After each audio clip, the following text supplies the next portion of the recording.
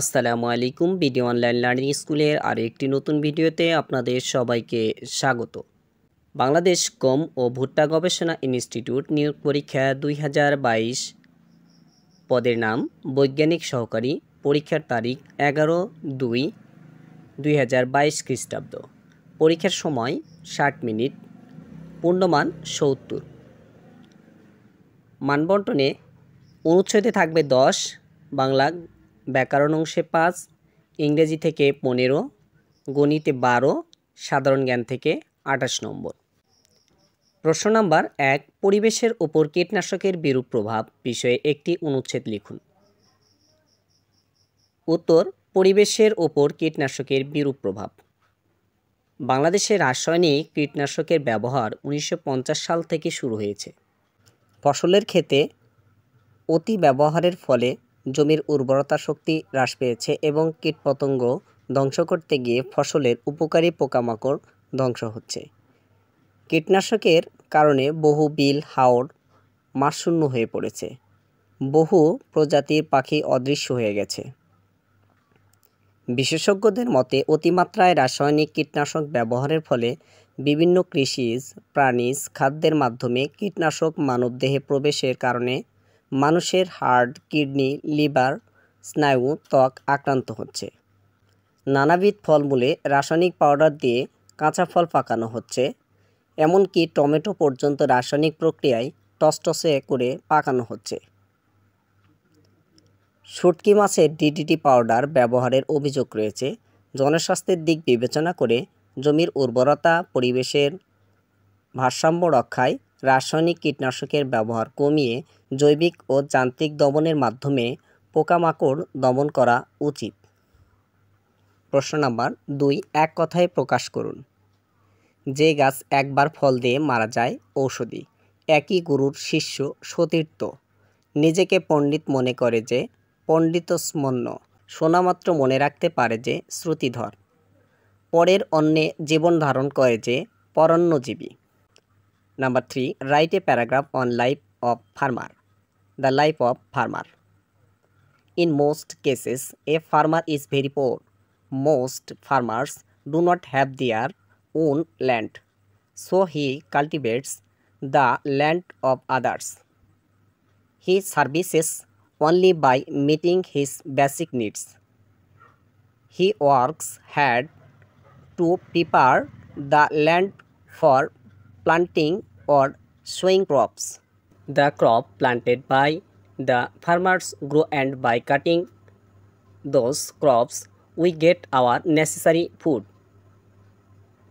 They work hard in the crop field, repaying bumper crops, which helps in the development of our national economy.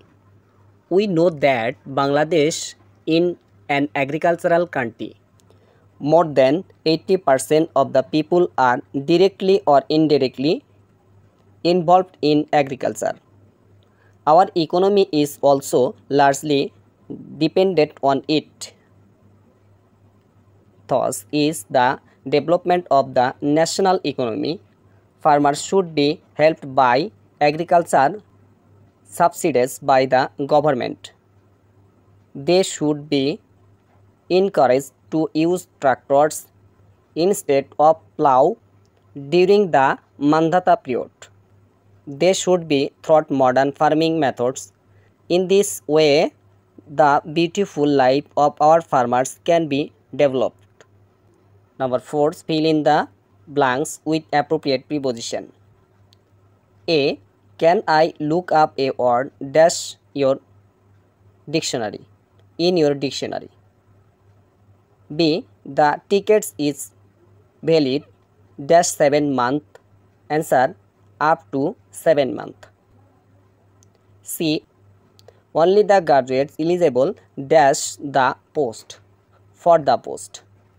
D, is he competent dash the work for the work. E, they dash catching fish. Answer, one catching fish. 5 number, একটি আয়তাকার বাগানের দৈর্ঘ্য এবং প্রস্থ উভয়কে 20% বৃদ্ধি করলে তার ক্ষেত্রফল কত বৃদ্ধি পাবে? চলুন আমরা ম্যাথটা একটু কষে দেখি।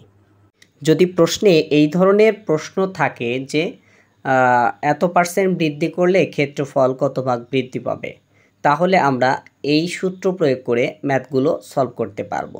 সূত্রটি হলো ক্ষেত্রফল বৃদ্ধি সমান আমরা লিখতে পারি 100 যোগ বৃদ্ধির হার ডিভাইডেড 10 তারপর বর্গ বিয়োগ 100। তাহলে যেহেতু আমাদের শতকরা বলা হয়েছে, তাহলে 100-এর সাথে পার্সেন্টেজ কত বৃদ্ধি পেয়েছে? 20, 10 দ্বারা ভাগ, এবং তারপর কি করব আমরা? বর্গ করব, সেখান থেকে 100 বিয়োগ। তাহলে দেখুন 100 এবং 20 যোগ করলে 120 হয়, ডিভাইডেড কত হবে? 10, তারপর কি করব আমরা? বর্গ, বিয়োগ কত? 100। তাহলে দেখুন আমরা যদি 10 দ্বারা 120কে কাটি তাহলে কয়বার যাবে? 12 বার যাবে। তাহলে দেখুন এখন এই 12 উপর কি হবে? বর্গ, বিয়োগ কত? 100। তাহলে 12 বারং কত হবে? 144 বিয়োগ 100। 144 থেকে 100 বিয়োগ করলে কত থাকবে? 44। তাহলে 44%, উত্তর হবে 44%। প্রশ্ন নাম্বার 6, এক কথায় উত্তর দিন। মাটির ময়না চলচ্চিত্রের পরিচালক কে? তারেক মাসুদ। বিশ্বের বৃহত্তম স্বর্ণখনি কোথায় অবস্থিত? দক্ষিণ আফ্রিকার জোহানেসবার্গ। আয়তনের দিক থেকে সর্ববৃহৎ মুসলিম দেশ কোনটি? ইন্দোনেশিয়া। কোন স্থানকে প্রাচ্যের ডান্ডি বলা হয়? নারায়ণগঞ্জ। দেবদাস উপন্যাসের লেখক কে? শরৎচন্দ্র চট্টোপাধ্যায়। UNHCR এর পূর্ণরূপ কি? United nation high commissioner for refuses. Operation searchlight কি? অপারেশন সার্চলাইট হলো 1971 সালের পাকিস্তানি হানাদার বাহিনী কর্তৃক পরিচালিত গণহত্যার যে অভিযান হয়েছিল সেটাকেই মূলত অপারেশন সার্চলাইট বলা হয়। বর্গীয় যা। দাবা খেলার উৎপত্তি কোথায়? ভারতে। আই হ্যাভ এ ড্রিম শীর্ষক ভাষণ কে প্রদান করেন? Martin Luther king.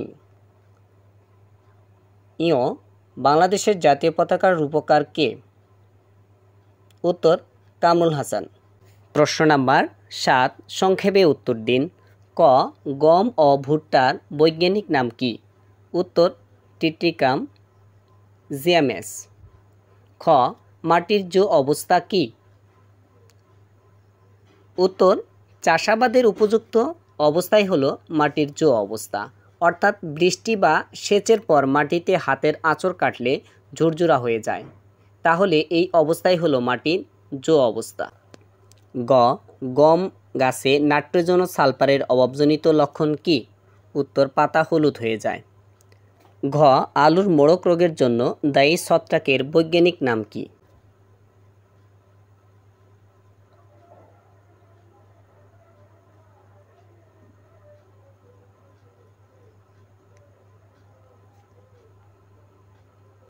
উত্তর ফাইটোফথোরা ইনফেস্টেন্সেস। ফল আর্মিওয়ার্ম ও কাটি পোকার বৈজ্ঞানিক নাম কি?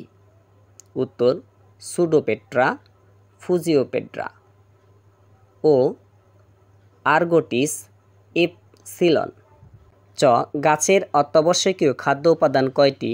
2টি করে মুখ্য ও গৌণ পুষ্টি উপাদানের নাম লিখুন। উত্তর অত্যাবশ্যকীয় পুষ্টি উপাদান 10টি। 2টি মুখ্য পুষ্টি উপাদান হলো নাইট্রোজেন, ফসফরাস।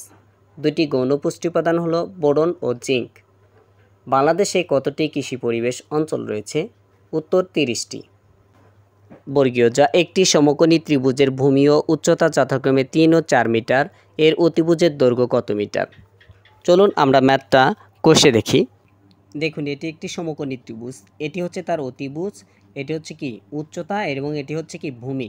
তাহলে ভূমি হলো 3 মিটার, উচ্চতা হলো 4 মিটার। আমরা জানি পিথাগোরাসের উপপাদ্য অনুযায়ী অতিভুজ স্কয়ার সমান সমান ভূমি স্কয়ার প্লাস লম্ব স্কয়ার। তাহলে অতিভুজ স্কয়ার সমান এই যে 3 স্কয়ার, অর্থাৎ এখানে 3-এর পুরো স্কয়ার হবে এবং 4-এর পুরো স্কয়ার। তাহলে 3-এর পুরো স্কয়ার করলে কত হয়? এখানে 9 এবং 4-এর পুরো স্কয়ার করলে হয় 16। অতিভুজ স্কয়ার সমান দাঁড়ানো 9 যোগ 16 সমান সমান 25। তাহলে দেখুন আমরা উভয় পুর কী করলাম? বর্গমূল করলাম, তাহলে দেখুন রুট আর স্কোয়ার কি কাটা যাবে এবং 25-এর উপর আমরা যখন এই বর্গমূল করব তখন কত হবে? 25-এর বর্গমূল হবে 5, অর্থাৎ অতিভুজ হলো 5 মিটার। এটাই হবে উত্তর। ইও নম্বর, ব্লাস্ট প্রতিরোধী গমের দুটি জাতের নাম লিখুন। উত্তর, বাড়িগম 33 এবং WMRI গম 3। এই ছিল আমাদের আজকের আলোচ্য বিষয়। ধন্যবাদ সবাইকে আমাদের সাথে থাকার জন্য। দেখা হবে পরবর্তী কোনো ভিডিওতে।